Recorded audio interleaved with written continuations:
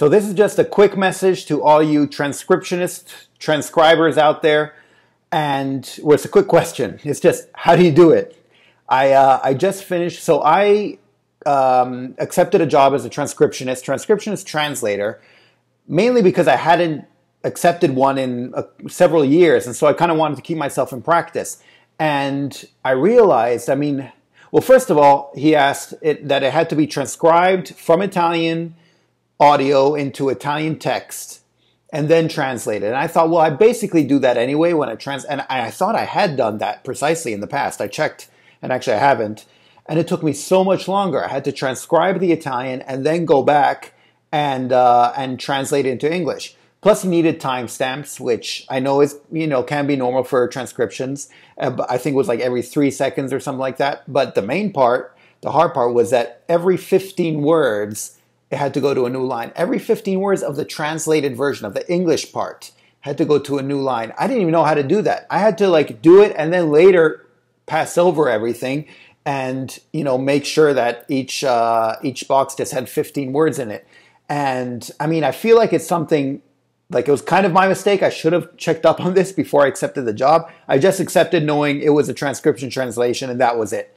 And then, he's like, oh, you need to write down the Italian as well. I'm like, okay, shouldn't be too bad, even though it kind of was. And then later he gave me this whole formatting thing. But at that point, I felt like I'd already accepted it. No wonder, because I gave a pretty high price. I thought he wouldn't accept the price. But, I mean, anyway, it's over now. And I'm really glad. I hurt my arm working on this. I thought it would take like a couple hours. Maybe I'd be done in an afternoon. 3 days I was working on this. 3 days. And so anyway, I'm glad it's over. And so, yeah, if you're a transcriptionist, kudos to you. And in fact, let me know how you handle this. I don't know how to, I'm a pretty quick typer. Usually if I put the speed at like 0.6 to 0.8 speed of normal speed, I can pretty much type along with whatever people are saying. Depending on the speed and everything. That's why 0.6 to 0.8. And I had the software, Inscribe, which I know is, which, can help. But, man, it took me forever.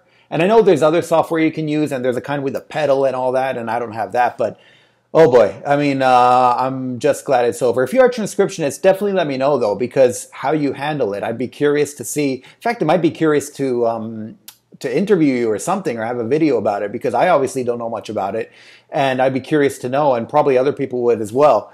But yeah, I don't know how you do it. Kudos to you. For all you transcriptionists out there, transcriptionist translators out there, good job. Keep doing what you're doing, because I'm not going to be doing it. And yeah, I retire from transcriptionist jobs from here on out.